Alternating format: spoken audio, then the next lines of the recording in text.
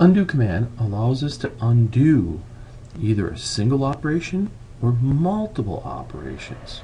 So we can do that by just coming down in the command line and type in undo and hit enter. And notice it says enter the number of operations to undo.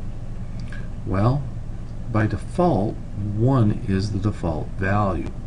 To just undo 1, we hit enter and it undoes the last thing that I made, which is the octagon. If I type in undo again, it says the number of operations undo.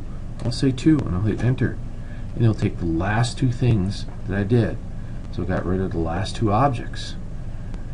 Another way we can do the undo is go up to the quick access toolbar, and up here we have the undo. This is a very quick way to get to it. I can hit undo and it backs up 1 operation.